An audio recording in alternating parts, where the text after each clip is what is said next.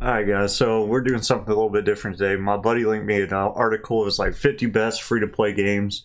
And so we're going to play through them, or the ones I find interesting at least. In the bottom in the comments, or in the description, I'll leave a link to the game that we're playing and to the article. So yeah, let's start with My Father's Long Long Legs. The reason we got the webcam and the lighting's off and all that is for the horror aspect. I hope it has sound effects, but I don't know. Parts of this game make use of sound effects. Please with that. Okay, cool. Oh god, reading's hard. My family lived on the southern edge of a certain Midwestern industrial city in an old house, old enough that its basement still had a dirt floor. I was not yet old enough to openly question a parent's behavior, but certainly old enough to recognize its oddness when my father began digging. Digging, dun dun dun. I retain only a single clear memory of the time before the situation, it's so eerie with like no sound going on, became alarming, and my father forsook sunlight forever. What the fuck? Okay. I am sitting at the bottom of the wooden stairs that led down to our basement. Ahead in the dimness stands my father, up to his waist in the hole. Not the hole, anything but the hole. Still in his dark blue uniform from the factory, skin and fabric, blackened by the hot breath of machinery, and further smudged now by the damp earth. I watch father with the satisfaction of a child who sees in her parent a well of limitless capability. That's a weird way to explain your parent, but okay, cool. Upstairs, my mother called out that dinner is done. Dinner's ready! My father takes one last shovel of earth, turns it over the side of his excavation, and in a single incredible motion crawls out of the hole simply by pressing the sole of his boot to the lip of the pit and moving his whole body upward, walking right past me, right up the stairs. Dang, you got ignored, son. You feel bad? Feels bad. He was always tall and he was always a tall, angular man, as the remaining pictures of him suggest. And to this day, I can clearly conjure the marvelous image of my father's long, long legs striding over me as he emerged from the hole he was to spend years digging beneath our house. Interesting. Apart from him, there were three of us: my mother, my younger brother, and myself. What happens? There are many things about my mother I do not understand. She first found my father attractive. She admitted to me many years later because of how unusual he was. Okay. He had come to, doesn't matter which one I pick, okay. He had come to Midwestern industrial town and secured a job in the same factory where my mother was working. Though a practical man, he read constantly and voraciously in subjects ranging from engine repair to philosophy, a habit instilled in him. I wonder how long the story is. He had claimed by his own parents. Alright. This was all my father ever said of his family behind us. Any further inquiry into the subject caused him to leave the room or bring up some pressing issue. Mother once theorized that father had run away from home. Whatever his reasons for leaving his family behind, my father did not wait too long before beginning a new one. I was born only a few months after my parents were married. Okay, cool. Within a few years, father had made enough money that my mother could stay home and watch over me, and not too long after my brother.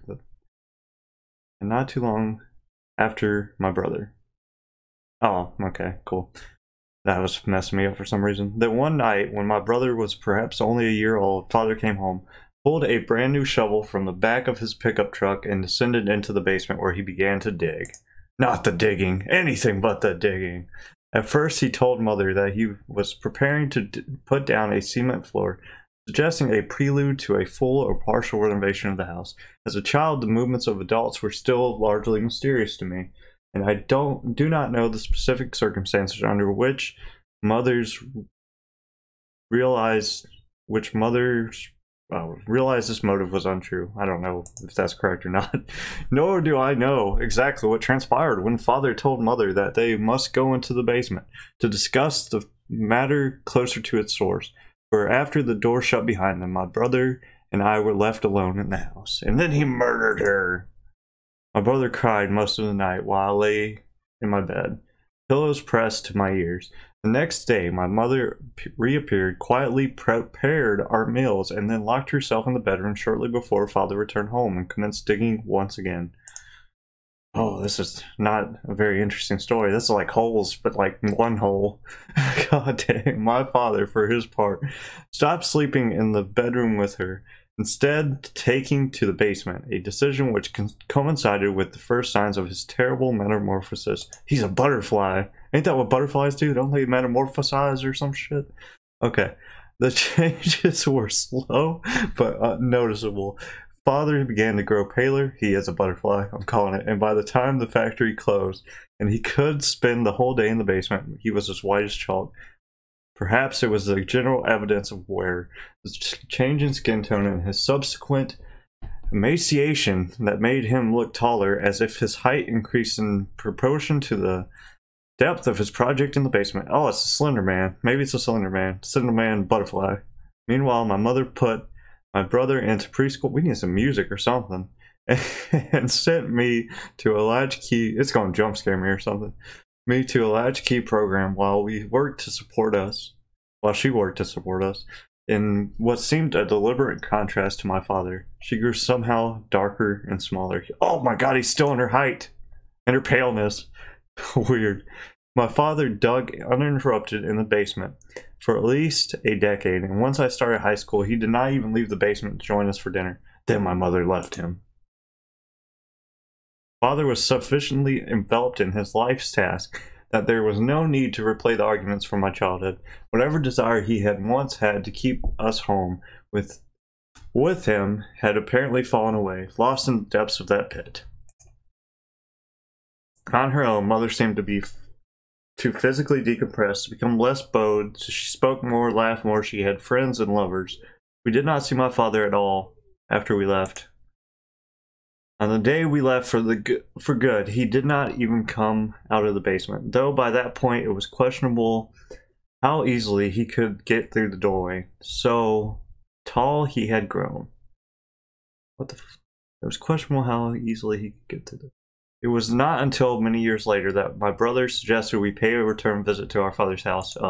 This is where it gets... Needless to say, my brother and I had different experiences of our early home life. We have decisions. Boom. My brother was young enough. Oh my god. Okay.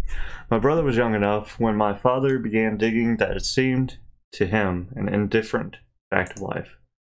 It seemed obvious to me that something was wrong with our home.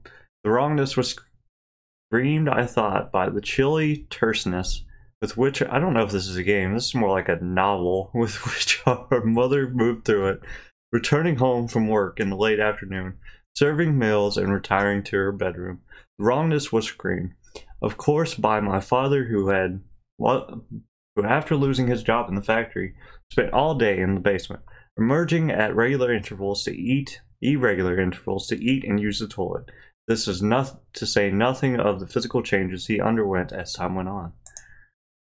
The wrongness we screamed by my own actions, the heavy worry I felt that at any moment the fragile equilibrium of our home would be upset and my brother's friends would witness the terrifying truth of our family situation, a situation I myself could not begin to articulate, but which I felt ashamedly that an outsider would.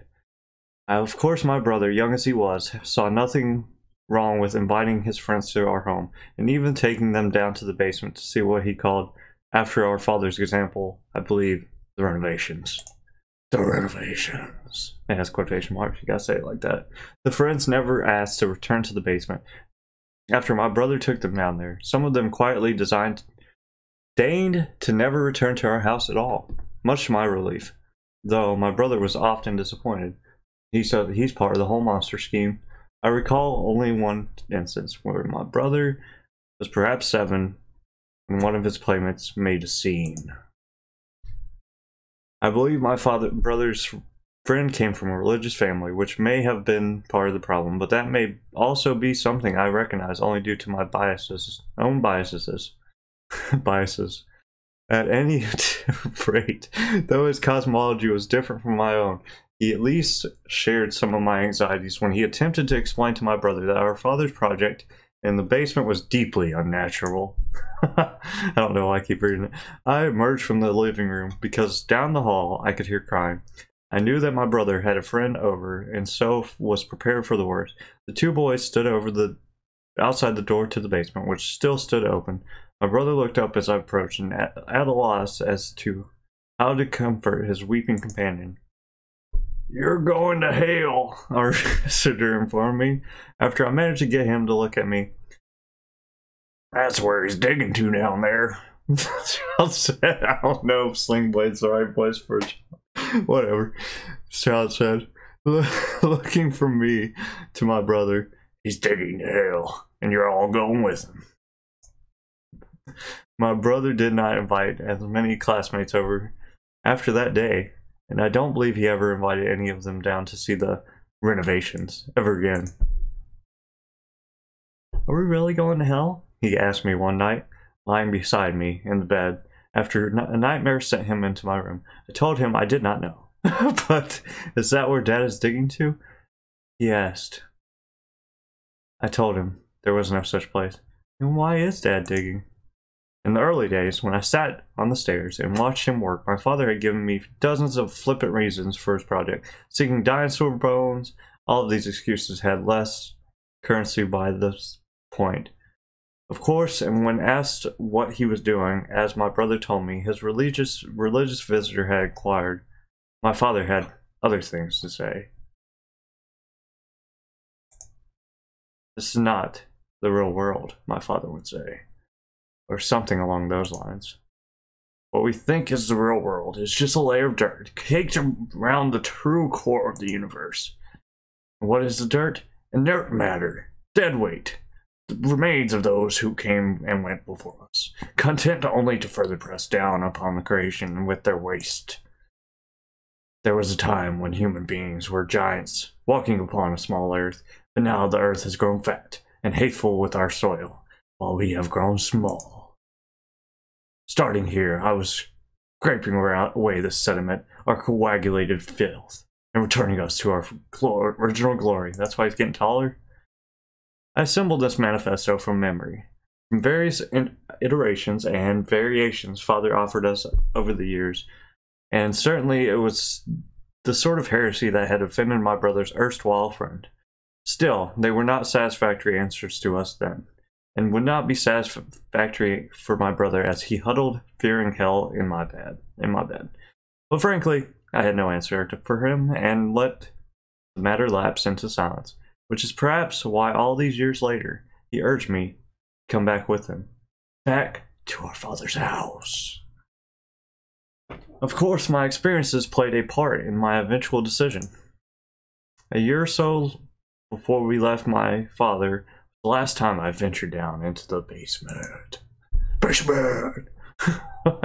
My brother was out with friends, having reached the age when he finally realized the awkwardness that resulted from bringing visitors to our home, and Mother had locked the door to our room and apparently gotten to bed. Father was, of course, laboring in the basement, and I was doing homework. In the living room while watching television, there came a knock at the door. Knock, knock, knocking at heaven's door. Oh. Okay. The man on the porch was squat, but dressed neatly in a suit, a coat, and a hat. A pair of very small spectacles was perched on the end of his nose, looking minuscule in comparison to his large round face. "Well, hello, young lady," he said to me in a labored voice. "Is your father home?" "Who are you?" The man tipped his old-fashioned hat back on his head, smiling with rubbery lips. "You would have no reason to know me, of course," he said. "But I'm your uncle."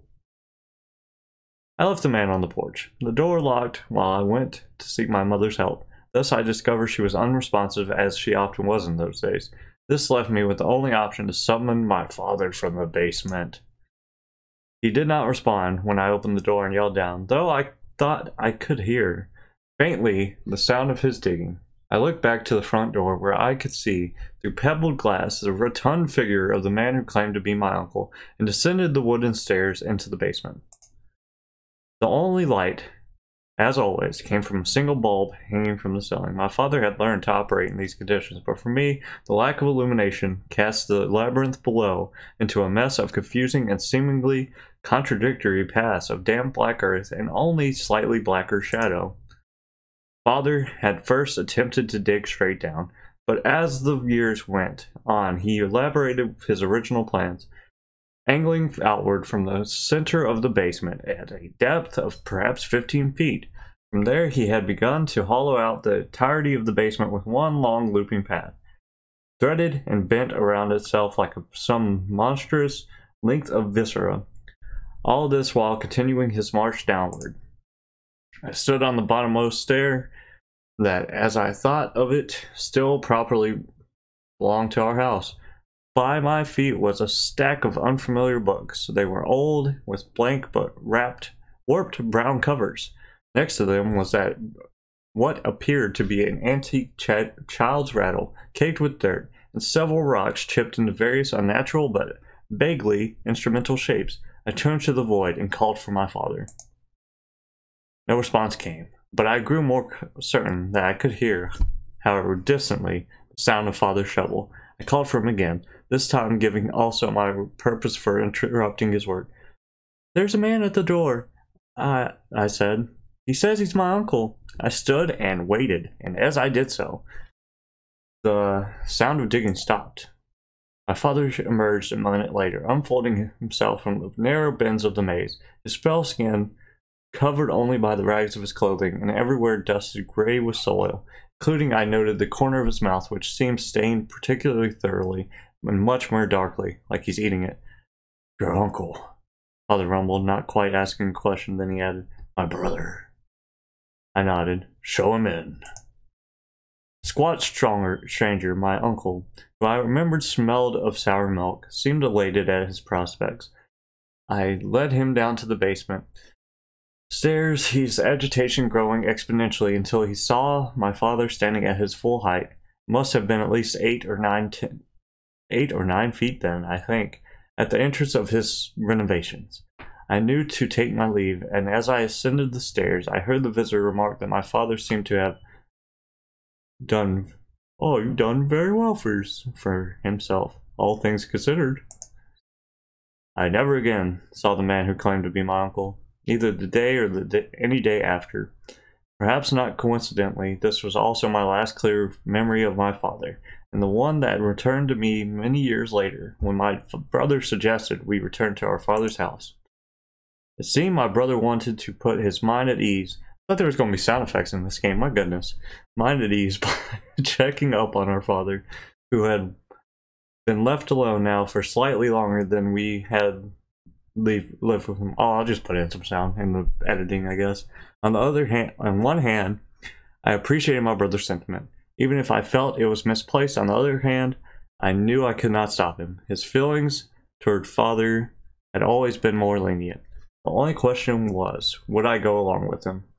Or would I let him make the visit on his own? We're going with him. After all the crap we've read, we're going.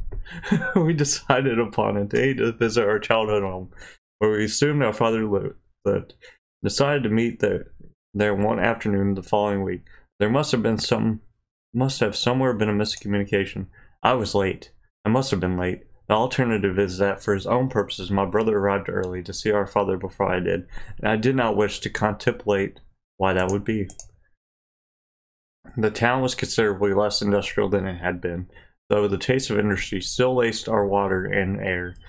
The old neighborhood, not the most affluent, even in the former times, had fallen into further despair.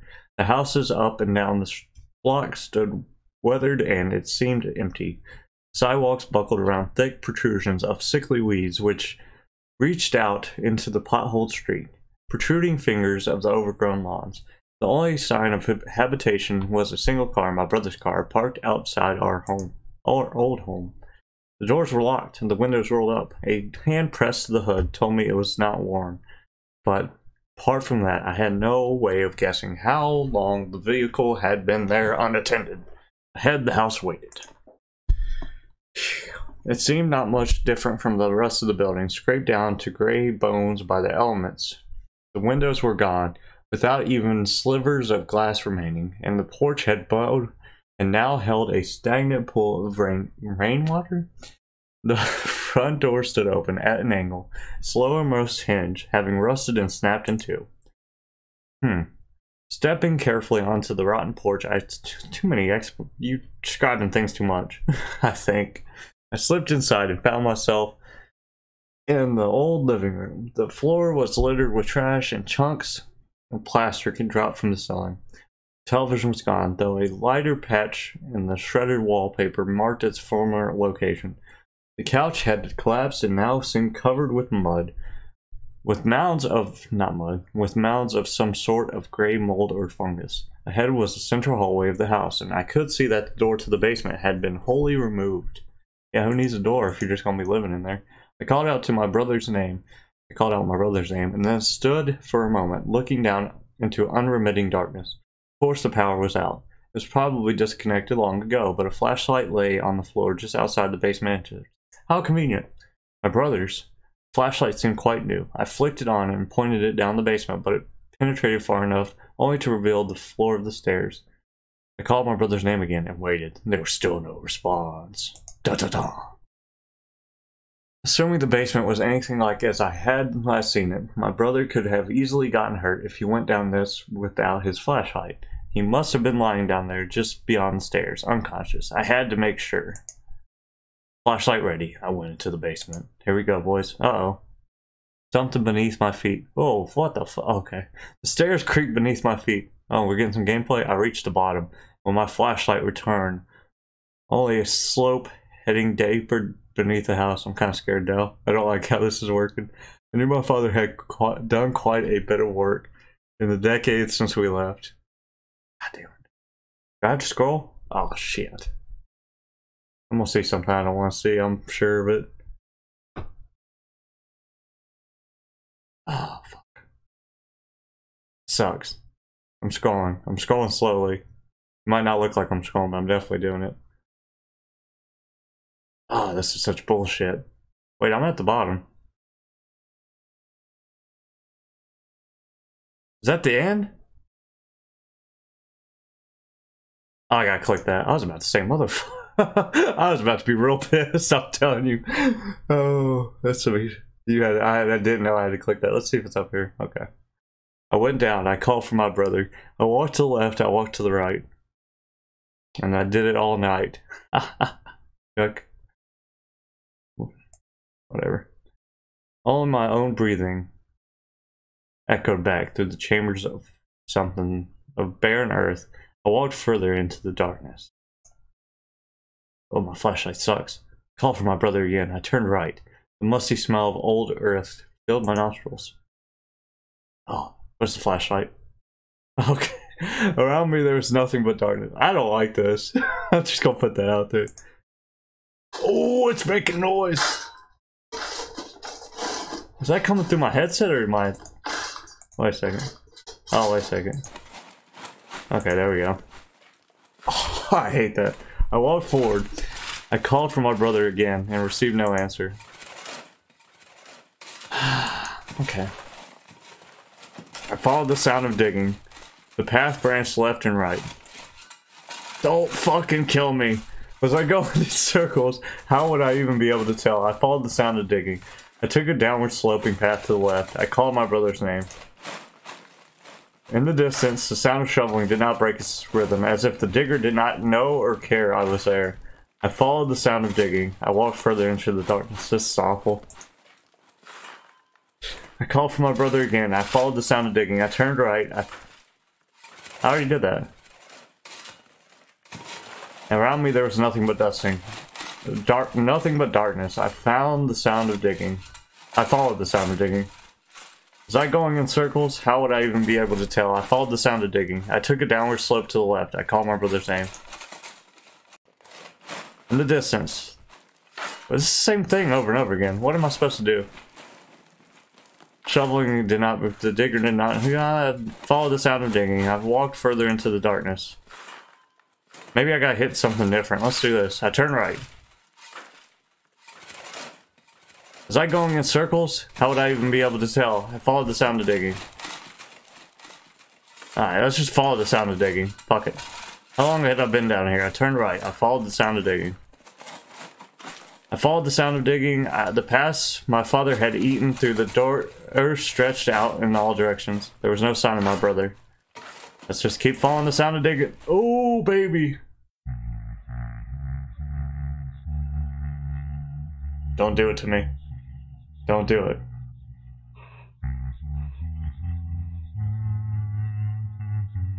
Oh, this is You Are My Sunshine. It's kind of creepy. How much I love you. Don't fucking do it to me. Here it comes. God damn it. I don't know why I did this to myself. I did not find my brother. Jump scare. I do not know what to tell our mother. Oh, thank God. I do not know where to go from here, what to do. It is true, I gave up on my search. But once I saw what lived there, had been living there for all these years, or more precisely what had grown there, I ran from the basement. Smart. He made his decision. Somehow, by my own luck or by some other's design, I made it out of the darkness though my brother has not. There's a chance, I think, that he may still be alive.